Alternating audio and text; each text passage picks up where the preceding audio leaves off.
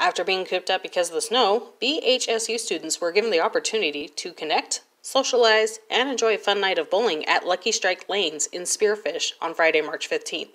Student-run CAB put together the event to allow students to have fun without the financial challenge. People don't want to pay for things in college because it's like, got the textbooks, got to actually feed yourself, got to have all these things. And so when you allow like money to not be an issue, it allows people to actually be social and obviously to like get engaged, because I mean they want to do things, they just don't have the money, they feel like they don't have the time, and they feel like they don't have they have the stress of life.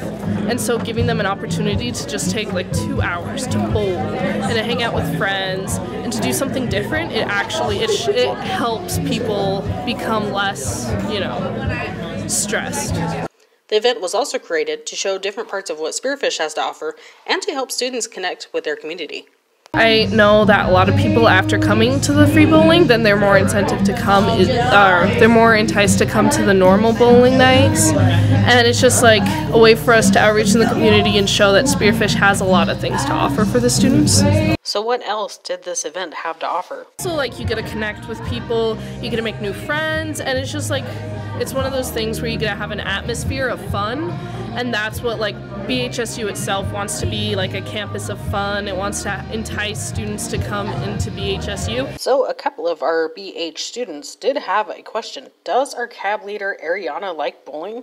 I can throw it backwards more oftentimes, and the gutter is my best friend, obviously.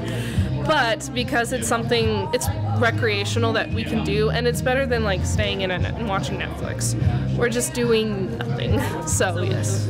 This is Samantha reporting from KBHU.